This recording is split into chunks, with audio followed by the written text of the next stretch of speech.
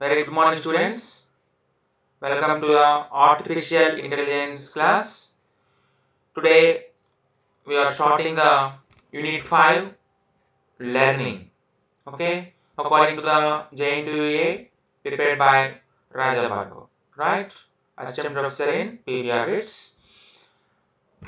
Coming to the contents of Unit 5. First one, learning from observations. So in this topic, we will discuss the basic concepts of learning. Next, inductive learning, decision trees, explanation based learning, statistical learning methods, reinforcement learning. Right? Total 6 topics are there. We will discuss the first topic. Heading list. The first topic is learning from observations. Okay. So before going to that, please subscribe my channel and like the video and share the video. Thank you. Right. What is learning? See this? This is a robot. Right? I hope all of you seen this movie. This movie name is Wall-E. So what is mean by learning? So learning is mainly improves the knowledge of AI. So learning process improves knowledge of AI as humans.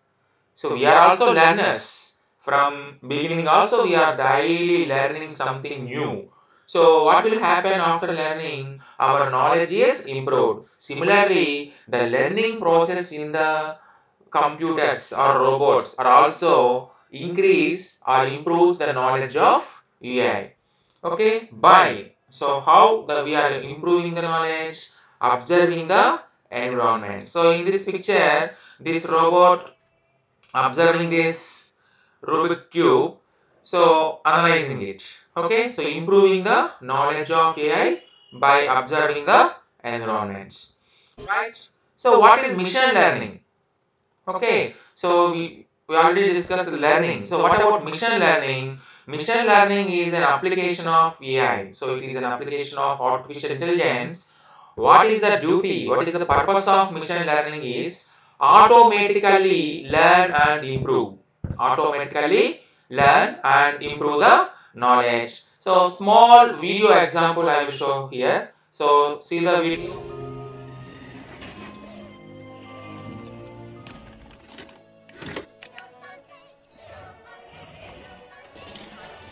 So the robot automatically learns everything in this video.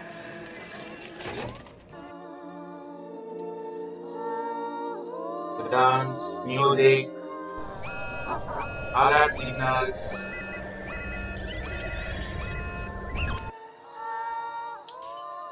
sleeping also.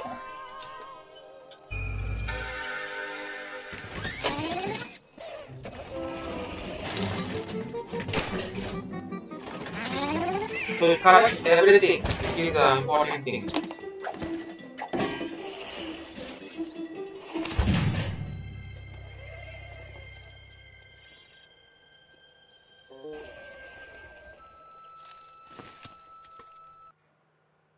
Right? So that is mission learning. Now, how to learn? How to learn? Coming to the basic diagram here. Already it is completed, it was completed in first unit. Right? So here, this is an agent. Agent is an environment, observing the environment by using sensors. So based on the environment status, the performance element, okay, so do some actions based on the problems, okay, do some actions. So based on the prior knowledge, so knowledge is there, knowledge is learning element. Okay, so here based on that knowledge, the effectors, actuators do actions to the environment. So here what is learning? One learning element is there. So this learning element collect feedback from the critic. So critic, who is critic here? This this one gives the performance standard. What is the performance? Is it good or not? Okay, so it gives the feedback based on the data. So if it is okay, then no problem. So if it is not okay, it changes the performance element. It changes the performance elements and changes the goals and the problems. Okay, so simply by using sensors, observing the environment, doing the performance based on the knowledge. If it is okay, then no problem. If it is not okay, changing the performance element and problem generating also. Okay, right. So coming to here, so what are the different forms of learning? Before going to that, performance element. So in previous diagram, so this is performance element. So performance element, what actions to take. So what is the duty of performance element? What actions to take based on the environment. Okay, so what is the duty of learning element? So learning element is modifies the performance element. Learning element is modifies the performance element, right? Now, how to design? How to design the learning element? Okay. So here for designing the learning element, four issues are there. The first one is agent components. Second one is prior knowledge. Third one is representation. Fourth one is feedback. So agent components, prior knowledge, representation and feedback. Coming to the first one, agent components. Okay, so what are the main components in the agents? See here. First one is direct mapping. Direct mapping from current state to actions. So current state directly doing the actions. Direct mapping is there. Okay, based on the current state. So infer. Second one, you are inferring the relevant properties from the percept sequence. So you are observing so many sequences. Based on that, you are inferring, you are getting relevant properties from that sequence. Third one, information. You need some information about how to evolving the problem and what are the results of possible actions. So you need some information about evolving and the results. And the fourth one, you need utility information. Utility. Okay, how much use we are expecting. Okay, so 90% usage for by using that agent, 100% usage, 80% usage. So you need utility information. Next, you need action value. So one action, what is the value for that? You need information. And last one, goal. So goal that describe classes of states. Okay, so finally you need to maintain the goal information. So is it reached or not? So if you reach the goal, so what is the cost? Estimated cost? What is the current cost? If the cost is high, then next time you have to reduce the cost. Okay, that is agent components. So for agent components, consider one example: artificial intelligence, taxi driving, automatic taxi driver. That is the example. So every time the instructor shouts, you are learning the taxi. Okay, the artificial intelligence program learning the taxi based on the program. So every time the instructor shouts brake, so the agent might learn a condition. Okay, suppose in front there is a car, there is a bus. You have to brake. Okay, so first time the instructors told that so brake. Okay, so when you are applying the brake, so in front of any vehicle is there, so then you will apply the brake. So you have to note the condition. So every time the instructor don't shout. Okay, so the agent also learn every time the instructor does not shout by seeing many camera images to it learn the recognize them. So by using the images, you can apply the brake even though the instructor does not shout. Right? So next, by trying actions and observations. So actions and observation results.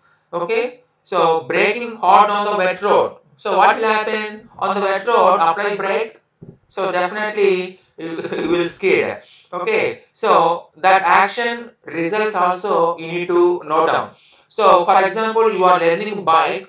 Uh, at early days, what will happen? You are applying the sudden brake on sand or wet road. What will happen? The bike will skid. Okay. So after that, you analyze the S on the wet road, on the sand road. You do not apply the brake. Okay. So that's why that is action observing the results concept. Next, suppose the last one here, no tip from the passenger. Okay, so no tip, the passenger not giving any tip. So what will happen? Because you are shaking up during the trip. So that trip is not good. So you are shaking up the passenger throughout the journey. So that's why the person not giving any tip. Okay, so based on that you can improve your driving skills. So okay, for the next time. So that is agent components. Coming to the second one, prior knowledge. So agent needs some prior knowledge about to any action, to perform any action. Without prior knowledge, it is not possible. Representation. So the basic representations are already we completed these topics. Propositional representation, first order logic representations, Bayesian network representation. Okay, all these representations we need. And after that, agent components, prior knowledge, representation, feedback is most important. Okay, so feedback. Coming to the feedback, so how to learn? There are three types of feedback that determine the three main types of learning. So there are three types of feedbacks are there. So first one is supervised learning feedback. Second one, unsupervised learning feedback. Third one, reinforcement learning feedback. Coming to the supervised learning feedback. Okay, so here the input raw data is giving. So here's raw data is supervisor giving training data set. Here training data set is there, and based on the desired output we are applying the algorithm and processing the data, and we are generating the output. So see, this red color, green color, blue color are separated. This is raw data. Here we are using training set data, that is supervised learning. Coming to the unsupervised learning, here interpretation is there. There is no training set of data. So there is no training set at unknown output. We don't know output, expected output. So we are just applying the algorithm, processing the data, and we are getting the output. So here training set is there in supervised learning. Here no training data set is there. Coming to the reinforcement learning means, so here the agent do some action to the environment. So the interpreter giving reward or critic. Interpreter means critic. Critic give reward. Is it good or not? And the state also. So if it is good, okay. If it is not good, so the action is changed. The performance element is changed here. Okay. That is reinforcement learning. Coming to the reinforcement learning, one example. So for chess, you are learning chess. In starting, the chess playing is not good. Okay, so you are losing the game. So by playing so many times, 10 times, 20 times, 30 times, 100 times, so you are learning each and every step, and finally you are achieving the target. Okay, right. Coming to the machine learning, finally summary. So here supervised learning, unsupervised learning, reinforcement learning, these are the differences. Here output labels are known, here output labels are not known. Here based on the decision. Here training data set is there, here no training data set. Here based on the reward and the punishment policy. Here predictive analysis is there, here clustering analysis, here maximize the reward. So we need to get more rewards, not punishments. Okay, right? Thank you. This is the first topic, learning from the observation. Thank you.